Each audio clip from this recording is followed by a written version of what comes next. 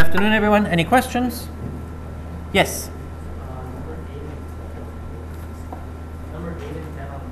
Number 8 and 10 on the quiz. Number 8 and 10 in the quiz. That's over. Yeah. Okay.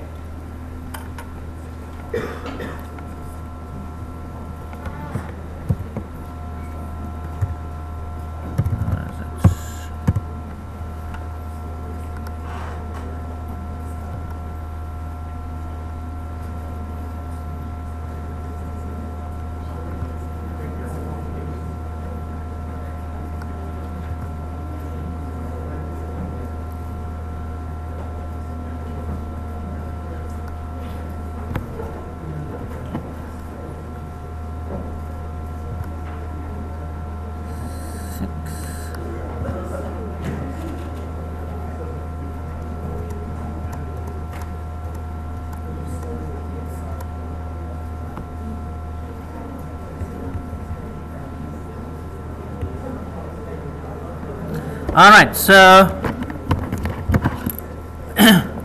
let's have a quick look at this one here. So we have these matchsticks here, and so we have this figure here, and we want to know how many matchsticks are needed for,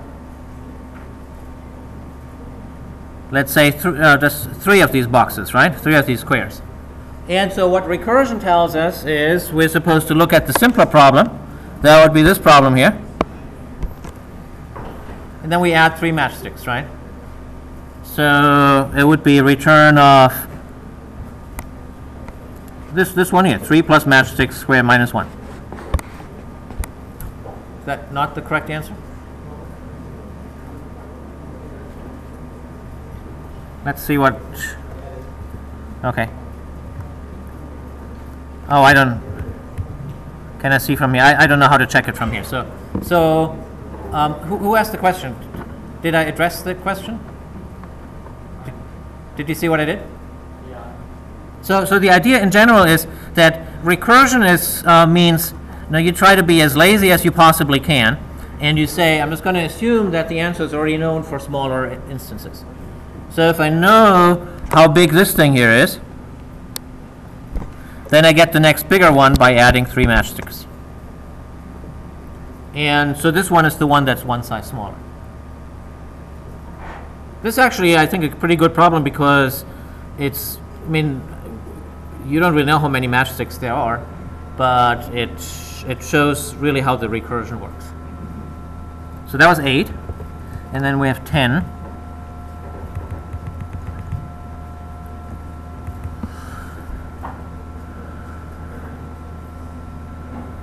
All right, so we're trying to find the sum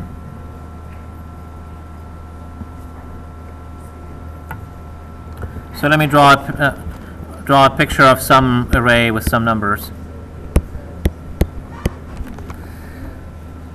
and so I'm giving an index so to the last one. So let's say I'm getting this index here, and then I'm supposed to sum up these values here. And so when you have a sum like this, how can you be lazy? The eager way of doing it is, of course, to compute the sum of the 4 values, but we want to do it the lazy way. So the lazy way would be to know that either I know what this sum is and add the 4 to it, or I know what the other sum is, what the sum of these is, and I add the one in the front. And now we have to pick what the options are that we get. Well, actually, I know it has to be first compute this sum and then add the last one, because we're getting the index of the last one. And so now let's do some multiple choice talent here. The first 2 can't possibly be right. Why not?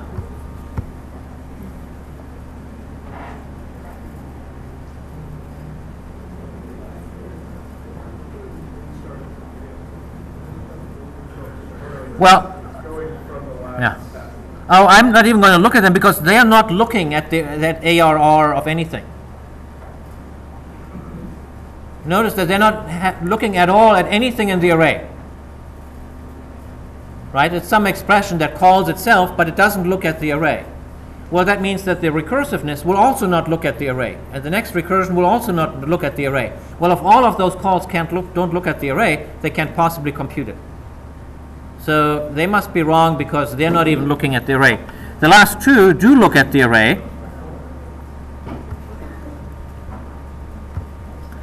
And now, how do they try to simplify the problem? So here's the simpler problem. Well, this one now goes further to the right. So right now I was asked to compute them up to here, and the third one now says now go all the way up to here. That does not look like a simplification to me. Right? Simpler means to do less work, but if you sum more numbers, that's more work. So that can't work. So the right answer would have to be D, simply by elimination. Was it D? All right.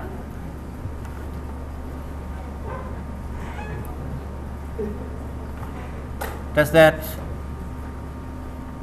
Other questions?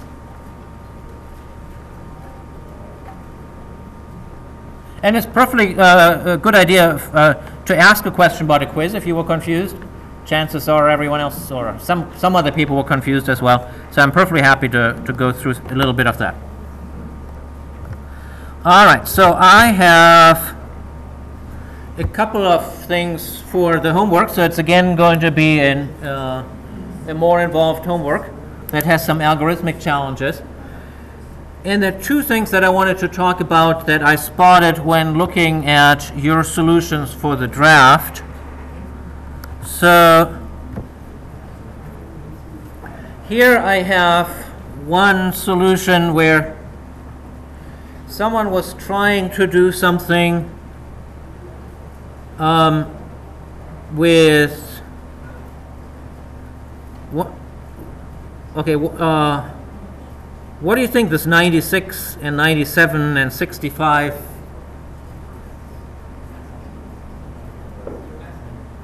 So yeah, so those are the ASCII of also the Unicode code points for 65 happens to be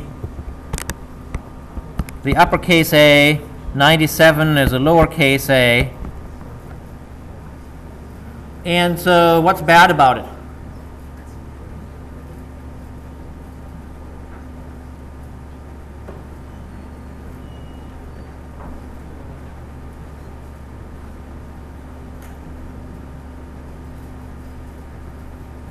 So I hope I taught you this in 46A. There's a section in the, like a tip in the textbook says, don't ever use magic numbers.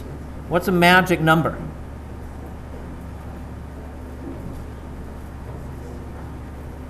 Like 65 is a magic number. A magic number is a number where you look at the code and you say, what the heck is 65?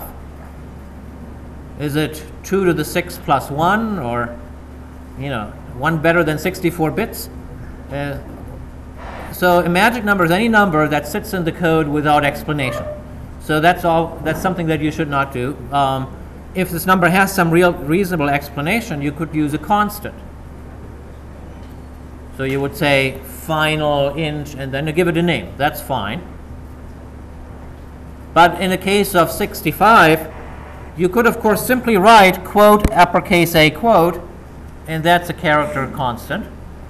And that's now no longer magic. It means the character constant A, and that's perfectly legitimate.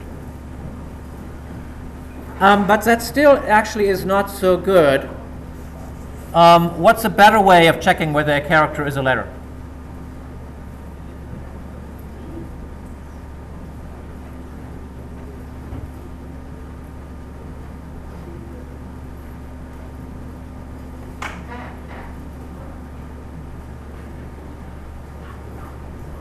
How do you check if a character is a digit? Is digit. How do you check if it's a letter? What's that? Is letter. There's a method in the character class called character is letter.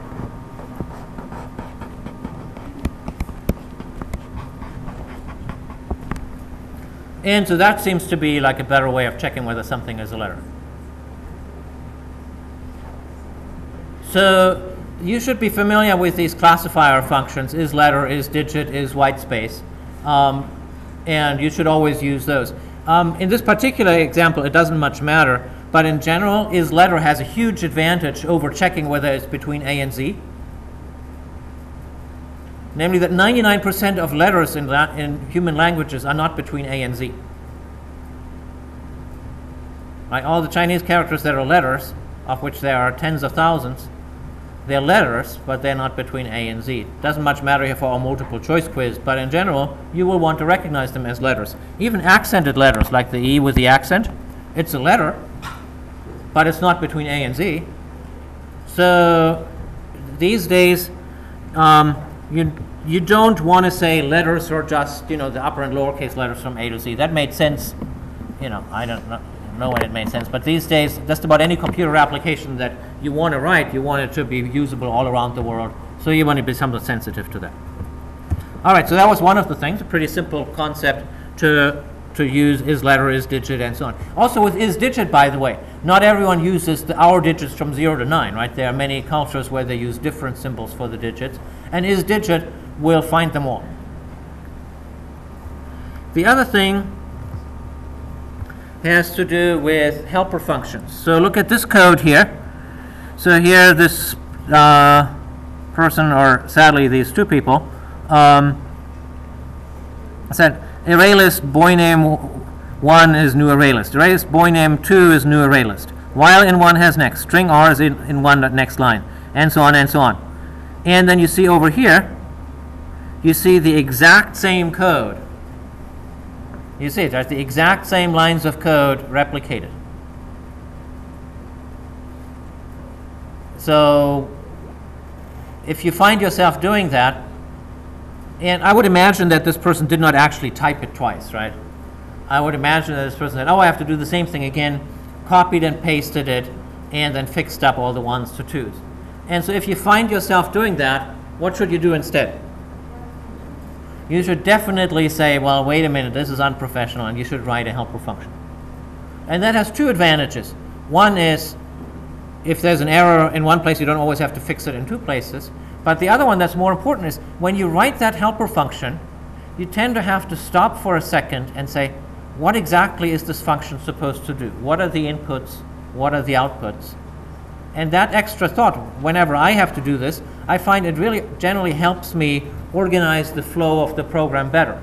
I usually start out writing the function that does just exactly the code that's in here. But more often than not, I say, oh, I could actually make this a little bit more general, or a little bit more useful, or a little bit clearer, and then this gives me an opportunity to improve the code right then and there. So I'm very bullish on identifying this opportunity to factor out common code, because it's usually also an opportunity to come up with something that that's going to make your life easier later. So interestingly enough, the fellow on the other side wrote the helper function. You can see it down here, and then left it blank. So I don't know whether this was whether he or she just ran out of time.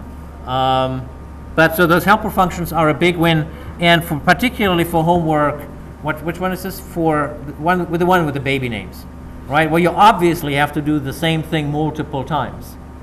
In the final, particularly, you have to read the boys and the girls, and then you have to subtract the boys from the girls one way and the other way. And so you should be able to do that without duplicating the same code over and over. Make yourself a bunch of helper functions.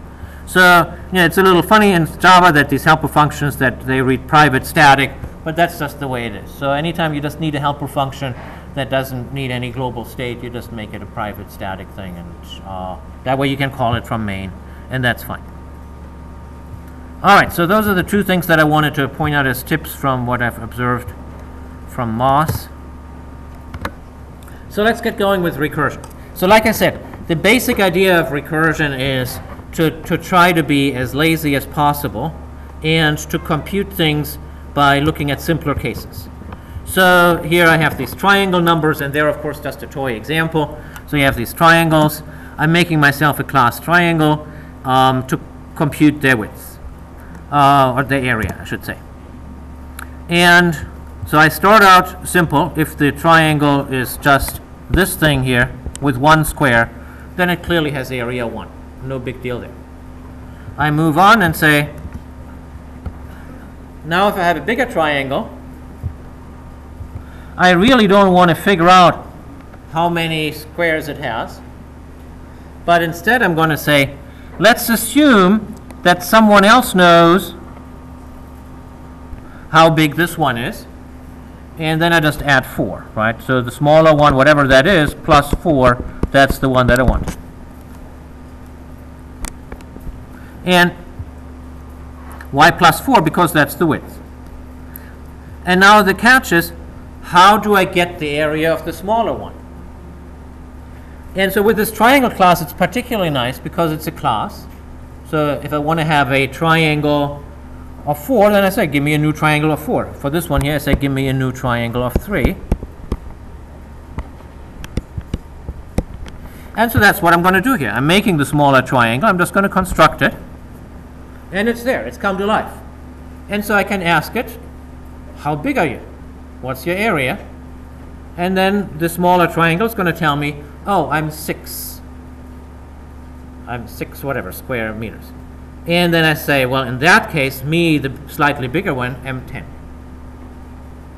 And that's how recursion works. That's all there is to it. It's the simplest idea in the world. And that's really, in general, all that you need to know about it. So here's the complete method. And all of these recursive methods have the same basic structure. You have this thing here, which is called the base case.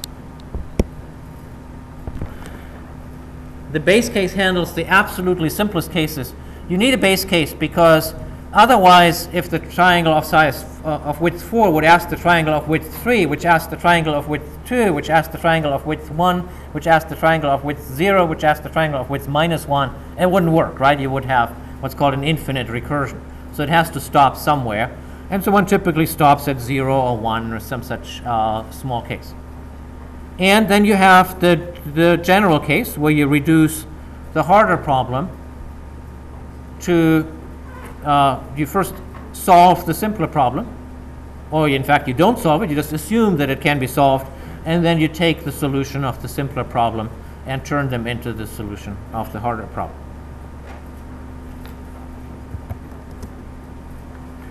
So here, this slide here goes through how the call pattern works. And now I'm going to tell you a deep secret of recursive programming. Don't look at this slide. You don't want to know how it works. Nothing can come up, nothing good can come out of it. So the fact that one function calls another, that calls another, that calls another, that calls another, that calls another, it doesn't help you when programming with recursion. You should simply assume that when the triangle of size 4 asks the triangle of size 3, what's your area? And then that smaller one says, my area is 6. That's all you need to know. You only need to think about one level down. There's no sense in trying to get all excited about the fact that that other triangle makes new triangles and so on. So always think just one level. And so in the book there is the, I think it's in this edition of the book, where there's a chapter opener photo for every chapter. And this one, it's the person with the vacuum cleaner. Because when you think about vacuuming an entire house, that's a big job. But my feeling is, if someone else can vacuum all the other rooms, and I just vacuum this room, then I've vacuumed the whole house, right? And that's how recursion works. You say someone else does all the simpler work of a smaller size, and then I just do the one extra thing that needs to be done. So that's really all you need to know to be successful with recursion. And we'll be doing lots of practice. A couple of things is, this triangle number thing is, of course, it's an intuitive example, right? Because it's easy enough to see you have the small triangle that's sitting inside the slightly bigger triangle, and so it's visually intuitive. But in this case, you didn't actually need recursion to compute this area. So the area is, of course, the sum 1 plus 2 plus 3 up to the width, right? You have 1, 2, 3, and so on here. And so you could just compute that sum with a simple loop. I mean, you all know how to do that. So here, you have a simple loop that does that. Or in fact, you don't even need a loop. If you remember a little bit of math, you will know that the sum of the numbers from 1 to n is n times n plus 1 over 2. And you could just compute that. So I'm not saying recursion is useful for this particular example. We will see other examples soon enough where recursion would be very difficult to avoid, but right now we're just practicing the technique of it with cases where a loop would work just as well. So next Monday you're going to be seeing some more, much more interesting computations where the recursion, it's still not necessary. You can always change recursion into loops, but those loops would get very, very ugly. So today we're just doing the simple stuff to get the mechanics right. All right. So we have a clicker question here. We have a mystery shape, which is not a triangle, but some other shape. We don't really know what it is. Some blob. And so to compute the area of a mystery shape, we say, well, we somehow make two smaller ones, and then we combine the answers that we get from those. So what I want you to do is to run this in your head, or more likely on a sheet of paper, and tell me what is the area of a mystery shape of size 4. Let me get Piazza going.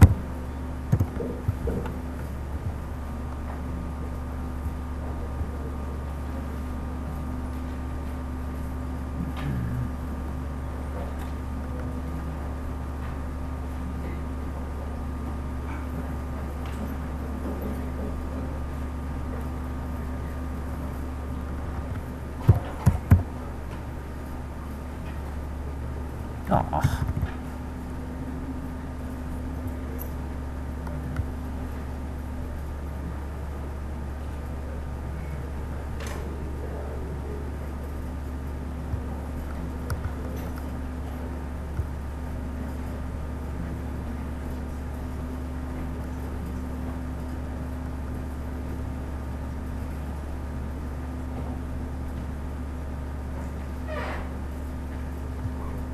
Oh, come on.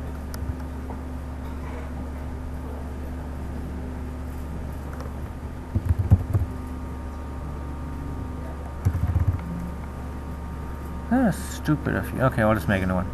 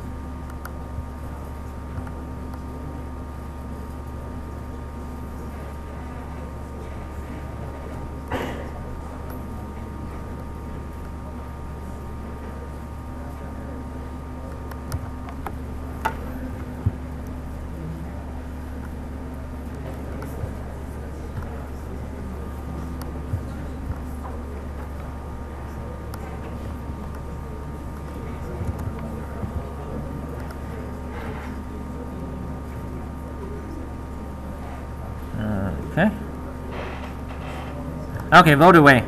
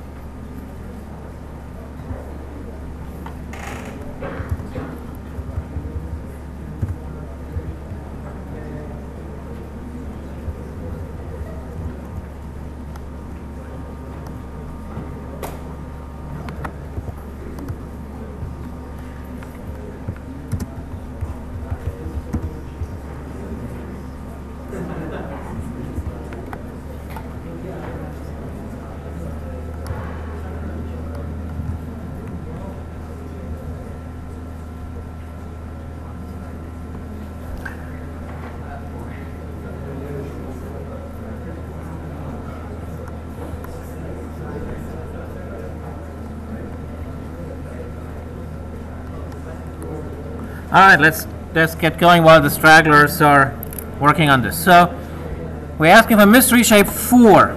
So I want to know what is mystery shape 4. So I'm making a mystery shape of 4 over 2. That's 2. So that's a mystery shape of 2. You are the mystery shape 2. Okay, he is now. I'm just waiting for him to tell me how big it is. Okay, what are you going to do? Never going to sit in the front row again.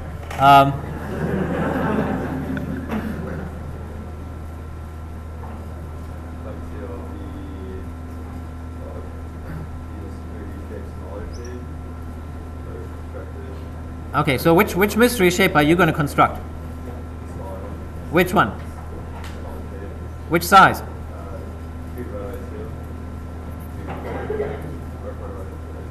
Which is, you are mystery shape 2, remember? So you're going to make a what?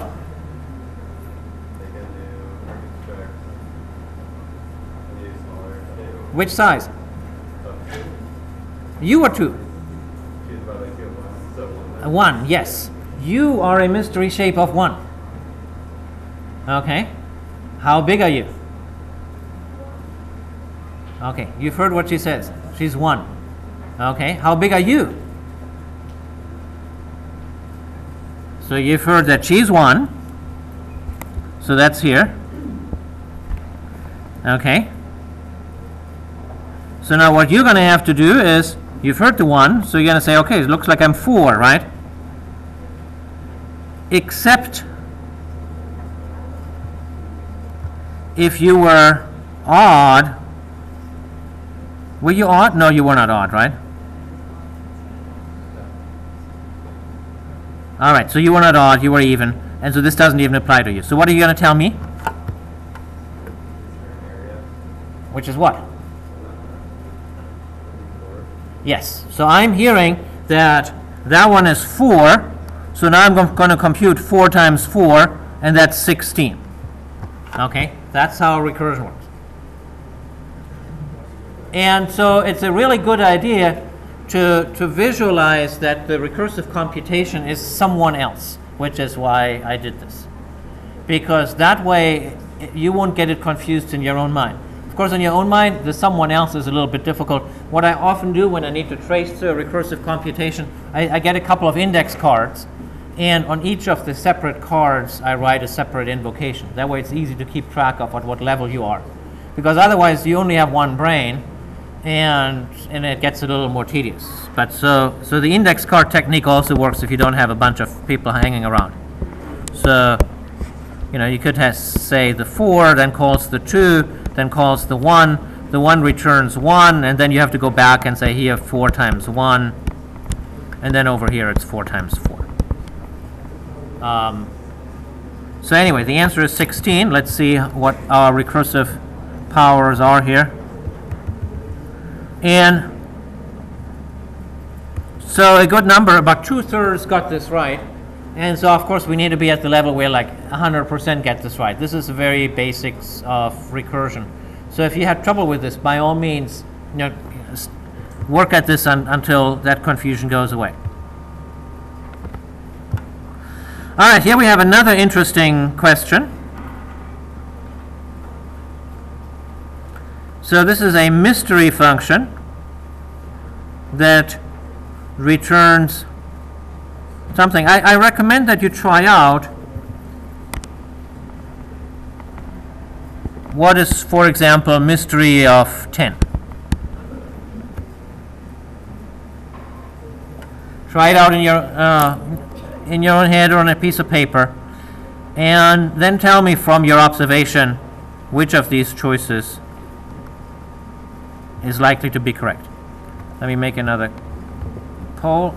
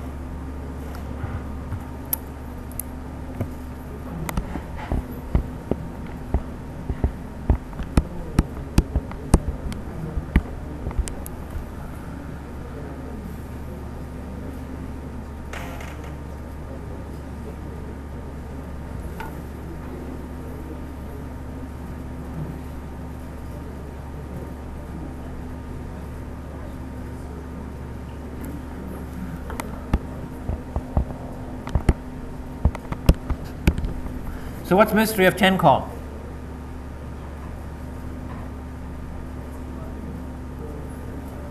Help me out here. What's mystery of 10 called? 5, right? Calls mystery of 5. What does mystery of 5 call?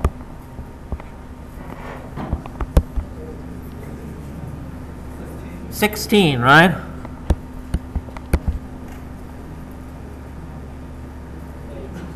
And then it goes to 8, 4, 2, 1. And now we go back up to 4? No, because then we're returning 1, right? So what is mystery of 10? It's 1, right? All right. Now, armed with this information, I would like to have a few more votes here.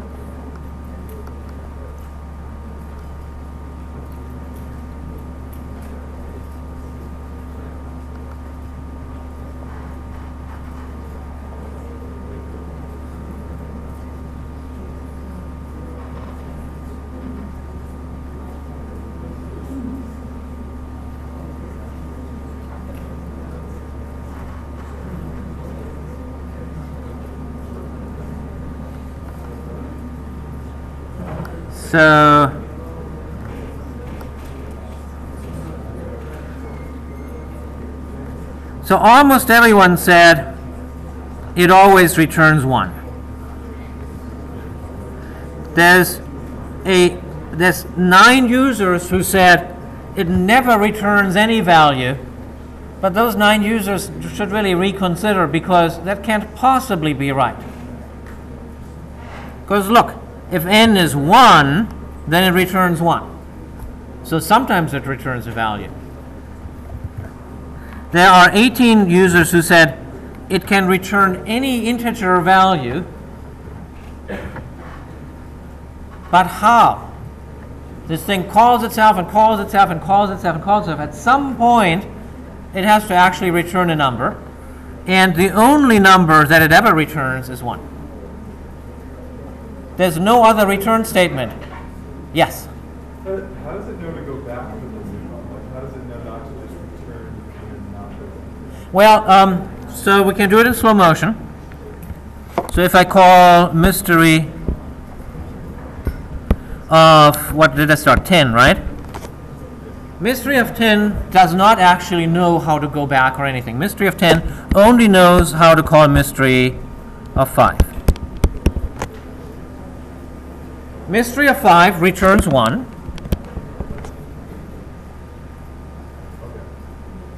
And so that's what it returns. Now you might say, well, but what about mystery of 5? And remember, Horstman's rule is you don't think about it. Mystery of 5 somehow works. You know, on another day you might say, you know, I'll buy you a beer if you talk about mystery of 5. And let's say you did. Then I would say, well, let's look at mystery of 5. What does mystery of 5 do? It calls mystery of 16. And what does mystery of 16 do? It returns a 1. And that's what mystery of 5 returns.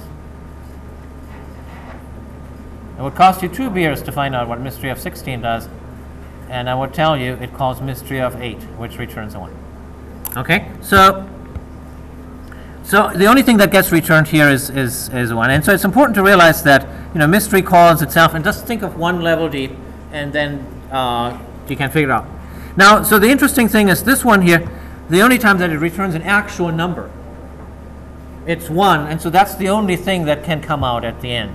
Whereas with the previous one, with the with this one here, we called, so I could have written this one here by saying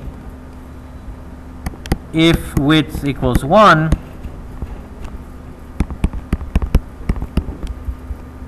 return 1.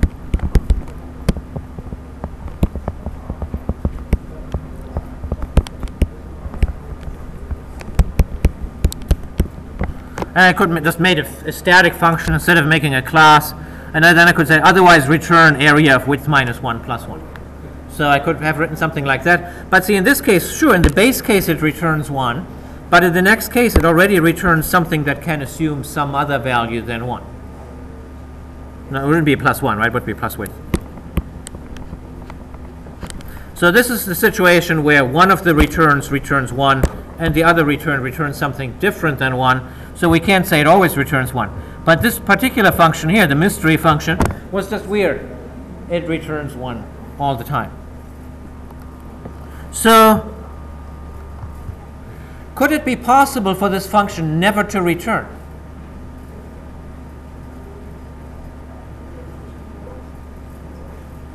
And it might be, right? Because it could happen that you keep going into this case here with a 3n plus 1. And so it's conceivable that it gets bigger and bigger.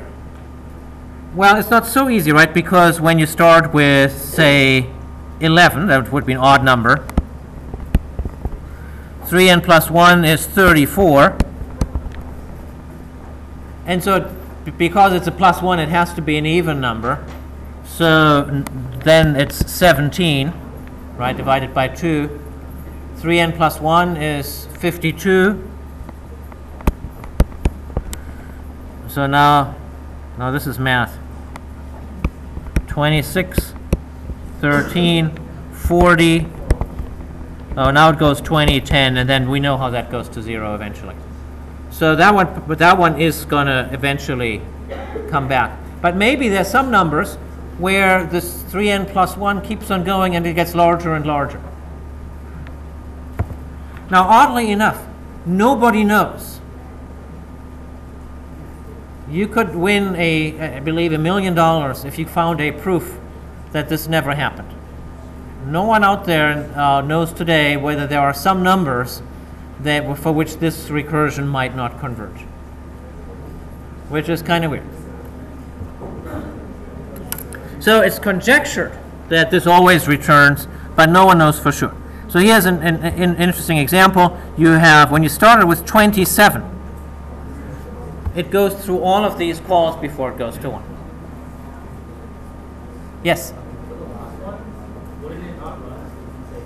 What's that? If it what?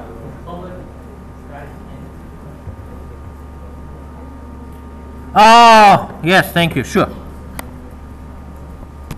Oh, is that why you said it never returns any value? Oh, very good. Yes, that's a typo. I have to fix that in the slides. Yes? What about 0? Let's see what happens for 0. So if n is 0, ooh, very good. So that would be another reason to check on 2. So what he says is, so I didn't think of 0. So if you check f of 0, then that calls, I'm calling mystery f for simpler writing, that calls 0 again. And so for that, it would not return, right? Excellent. It would never return. Well, but see, because it's an even number. 0 is an even number, so it goes into this branch and returns 0 over 2. Well, it doesn't return 0 over 2. It returns mystery of 0 over 2. So it calls itself again, and it calls itself again. So it would be an infinite recursion. Very good. So then actually the correct answer is 2, because we have found one case in which it fails to return. Excellent. For minus 1, I'm sure I planned this like this when I wrote the slides. For minus 1, that wouldn't happen, right? For minus 1, it would fall through. Minus 2 is another interesting question. So I should really rearrange this slide to deal better with 0 and negative numbers. All right, now you get to do this. And so what I would now want you to compute in this little code check program.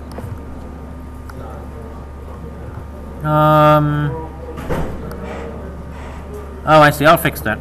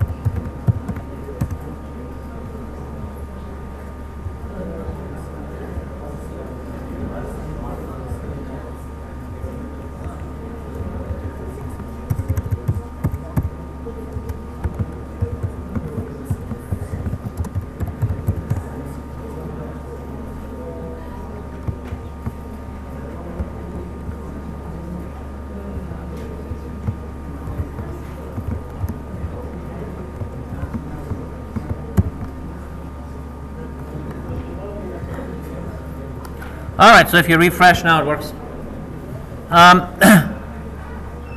So now I want you to compute the number of steps that this process takes. So to go from 27 to 1 takes, oh, I don't know how many steps, but it's a lot, right? To go from 10 to 1, what was it? 10, 5, 16, 8, 4, 1. And it took 1, 2, 3, 4, 5 steps.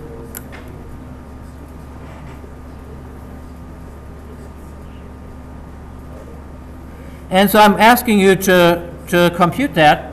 And of course, you want to compute it recursively.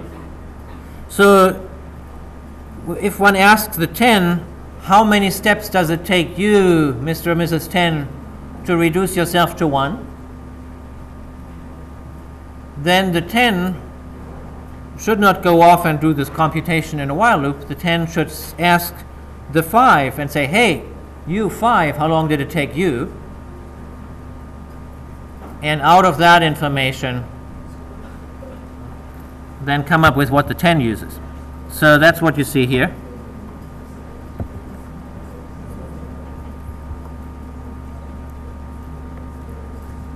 So if you have an even number,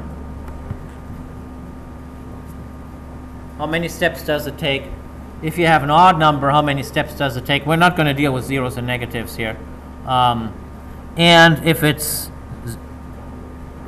0, no, sorry, if it's 1, that's really what we care about. How many steps does it take?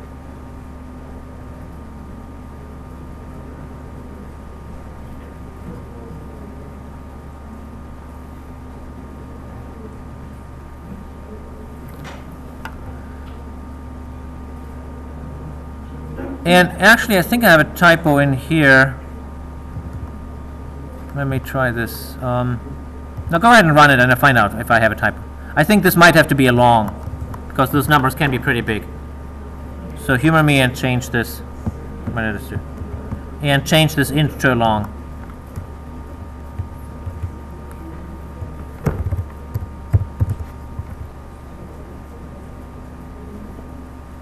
And I'll make the clicker question.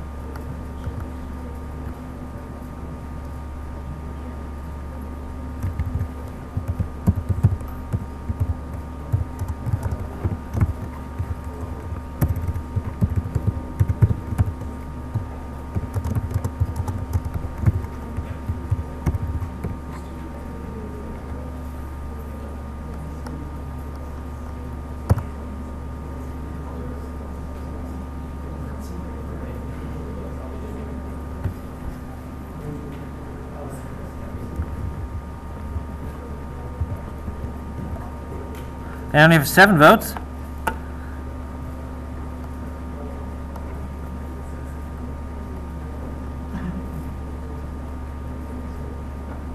Okay, I'm going to step out for a minute to get some more votes.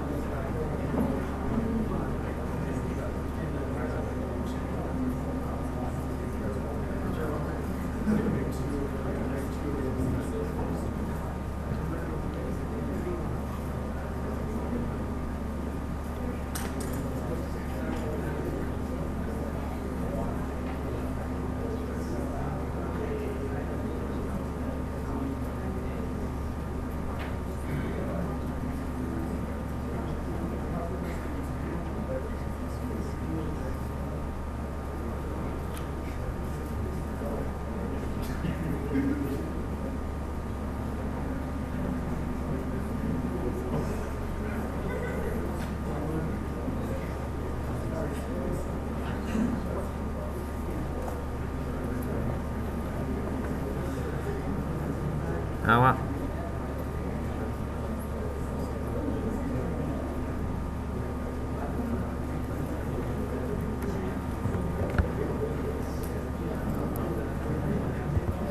All right, so let's, since people seem to have trouble with this, so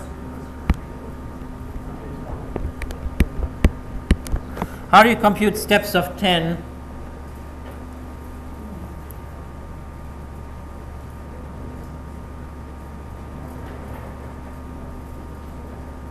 So that's the steps that takes the 10 to go down. So remember the rule, you have an even number, it gets cut in half.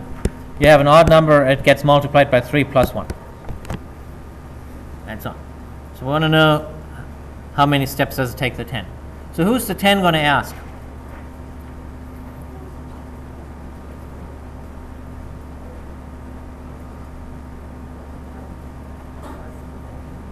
So that the 10 needs to ask some other step, the step of some other number, and compute out of that information, by doing some kind of arithmetic, the answer. Who's step 10 going to ask?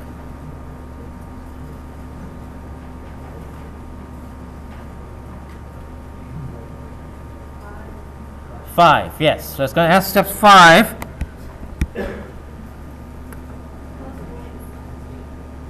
And then we add plus 1, right?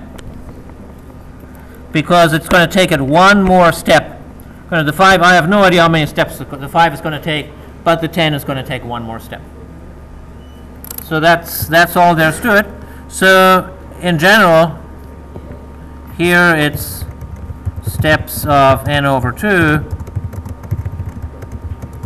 plus 1. How about for an odd number? So who's the 5 going to ask?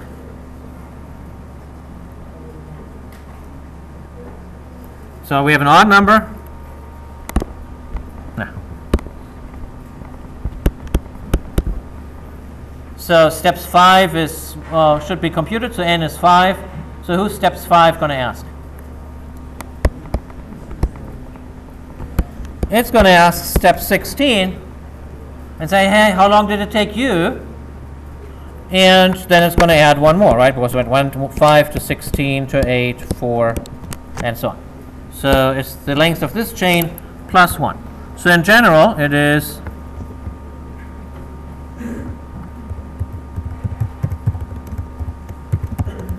three times n plus 1, and then plus 1 because we're one more than that.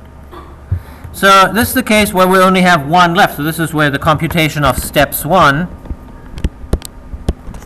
That's the simplest case. So what do we return? Yeah, 0 or maybe 1. It's a little vague, right? Is this a step? Is it not? So because when you have something like 16 to 8 to 4 to 2 to 1, it depends. Are you counting the arrows or are you counting the numbers? And the problem statement wasn't totally clear on it. Right now I'm just going to count the numbers, and so I say 1 is still one number, so I count that as a step. So let's see what happens.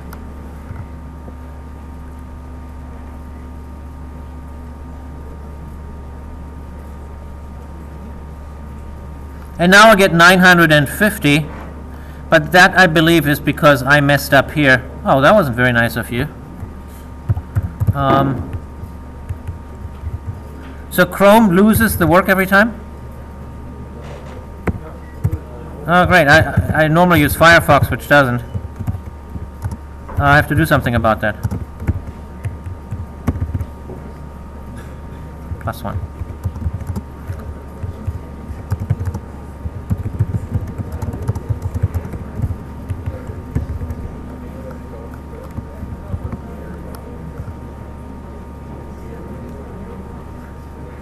No, we still get 950. All right. So I see. So here there was a choice 949. So I think that's where the 0 comes in. So I should have made that another choice. So let me try this if I have a 0 here. Well, I'm not going to do it right now. All right.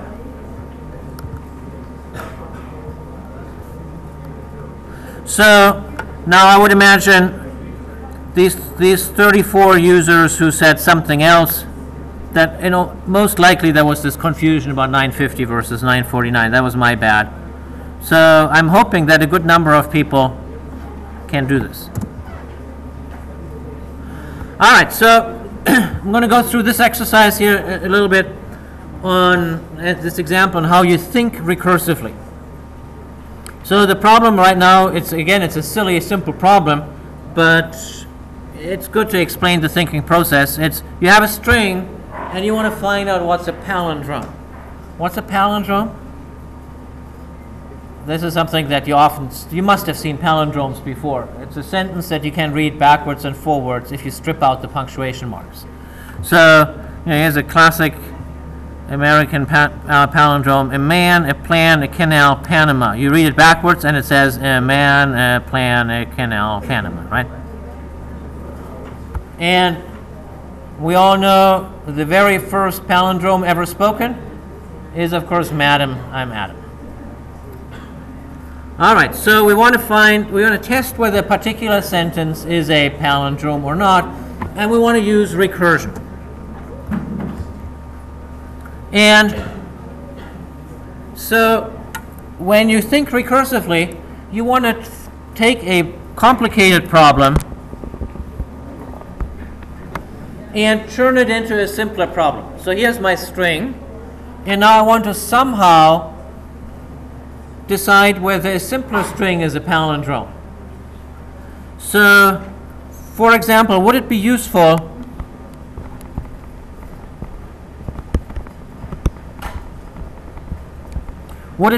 to cut off the first character? And so what I mean with useful, I mean, is the problem of deciding whether this string here is a palindrome, does it have anything to do with whether the bigger string is a palindrome? And obviously it doesn't, right? Because it's just not a useful simplification. Similarly, cutting it through in the middle doesn't seem very useful, because what would it tell me if I knew that the two other strings, they aren't palindromes? But the key simplification here is if you take your palindrome and you cut off both ends. In that case, you can recursively decide, is the middle thing a palindrome? And if it wasn't, then you would know the answer, then the longer thing can't be a palindrome either. But if the middle thing is a palindrome, then you've made some good progress. Then you now only have to compare the first and the last character. And if they are the same, then the whole thing is a palindrome. And so the thinking recursively thing here is that in this particular problem, the simpler problem means cut both ends. In the case of the triangle numbers, the simpler problem was cut off the bottom. And so it depends on the problem on how you want to simplify it. Oh, yeah.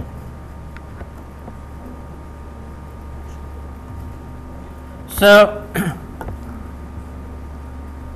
this is what I just said. And so then one comes to the situation, now we kind of know what our strategy is. So I could now write this up in pseudocode, right? So it says take first and last character,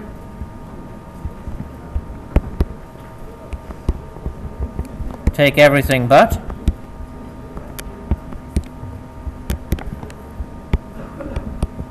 And now what do we return? We return that the first and last character are the same, and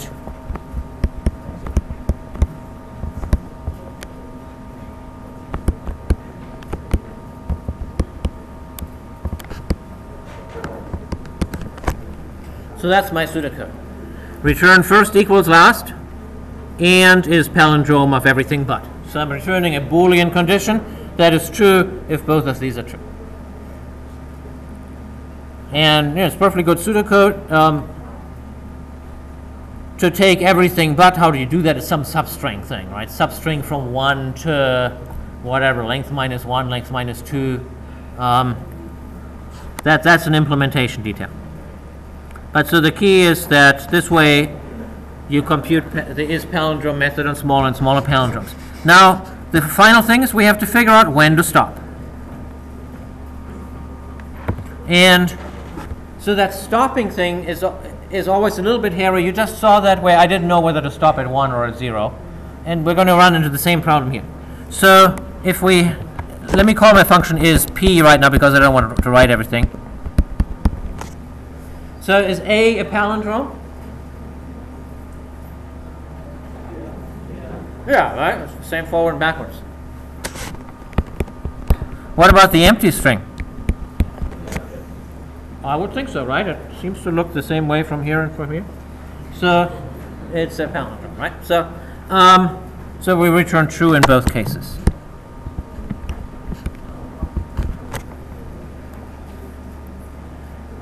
And notice that I can't omit either one of the cases because I can't cut the A in half, right? So when I keep chopping off things at the end,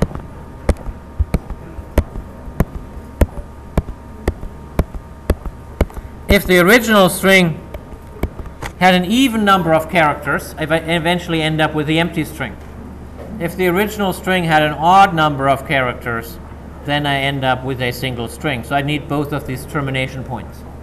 So sometimes you have 2 termination points depending on how your simplification goes. So with 2 characters, I don't need a special rule because I have a string with 2 characters like A, B. I can still chop it in half. I'm left over with the empty string. And so this one would not be a palindrome because the A and B don't match. But if it was AA, then it would be a palindrome.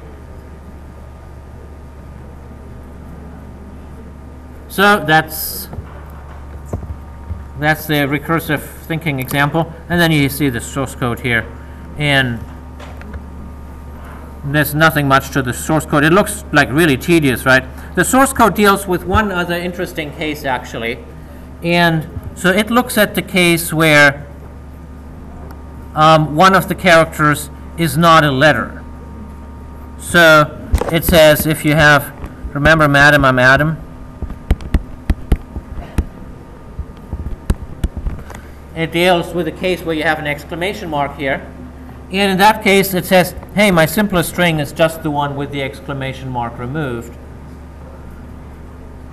And I'm again going to call myself on that and let the recursion do its thing. So when you read that code in the book, you'll find that extra wrinkle on it. All right, so we have another clicker question too. I guess this is not actually true, right? I'm going to skip it though because I want to talk about helper methods. All right, so we'll skip that question. So when you design a recursion, what you've seen so far was a simple case where the triangle made another triangle. The that mystery method called the mystery method again. But oftentimes you're in a situation where you want to do something, and by itself, it's hard to do recursive, but you can make a helper method where it's really easy. And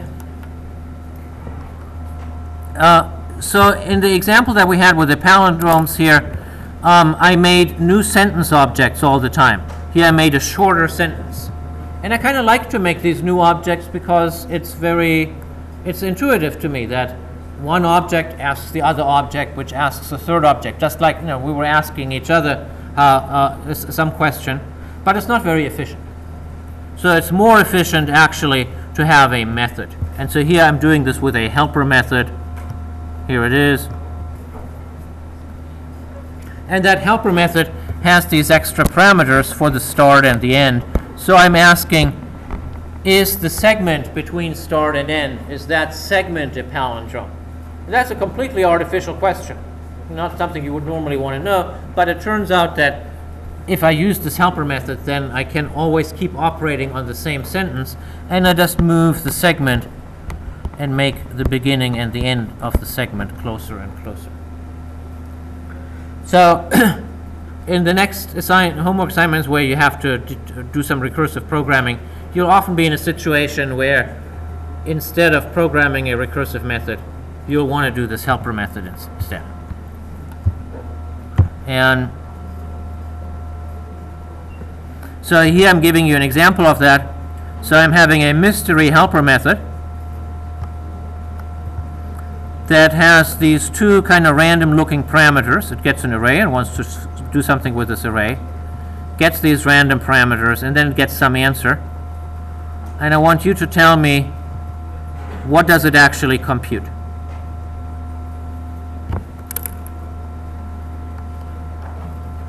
So ponder that for a minute and I'll set up the Piazza thing. And this is clicker question 4 then.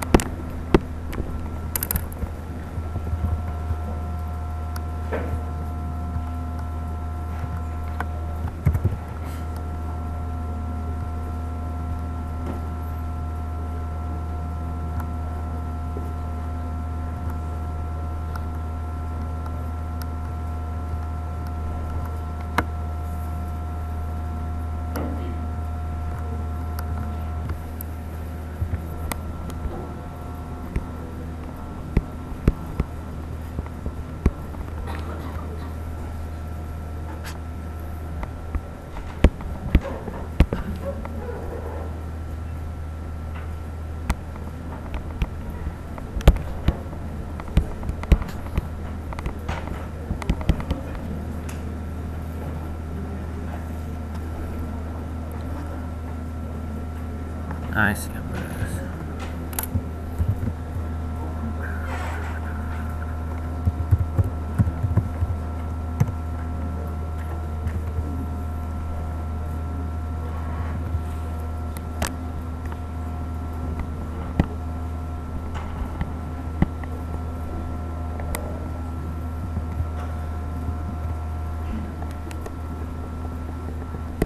Start was 0.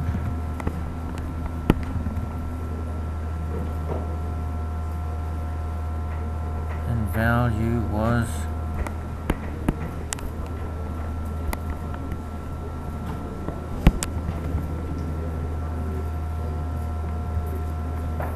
all right, so I'm going to be using my index card method here. So I'm starting out with some values, whatever they were. They're always the same, 3, 1, 4.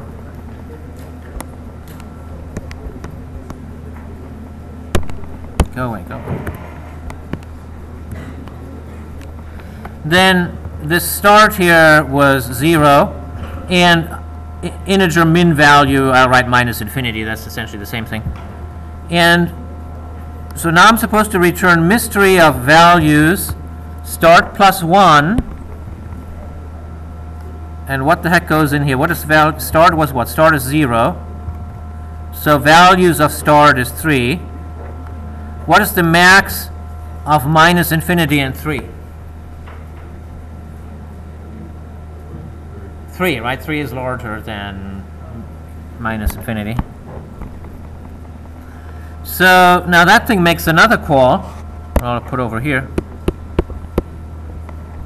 to values 2 and, because this increases here, and now the max of 1 and 3, which is 3. That thing makes another call to values with 3 and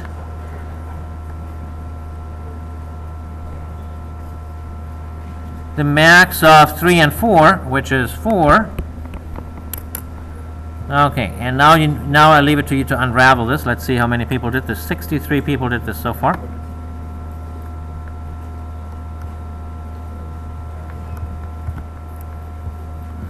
So in this last call, we're now running into this line here. So what does the last call return? It returns whatever got passed in here. So that over here, it returns 4. Where does it return it to? It returns it to this guy. And notice that this guy returns it without further change. It just returns what it got. So the 4 gets kicked out of here as well. So with that, do we have an answer? 98 people do. And so most of them did in fact say the correct answer, the 4. All right, so this is something that for some people it is super easy, and some people find it really confusing. And at this point, you know in which of the two camps you fall, and you're going to have to adjust your life accordingly. All right, I'll see you Monday.